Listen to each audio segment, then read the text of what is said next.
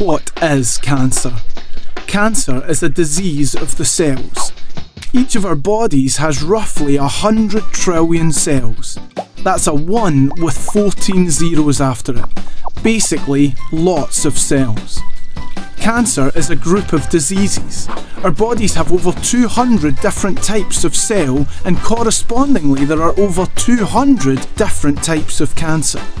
So when we hear on the news that they're trying to cure cancer, the reality is they're trying to cure over 200 slightly different diseases. And that makes things more complicated. Cancer is the uncontrolled, abnormal growth of cells because of damaged or faulty genes. Inside our cells is the cell nucleus, and inside that is our DNA. Our DNA contains our gene code, and in the same way that programming code tells a computer how to behave, our genes tell our cells what to do.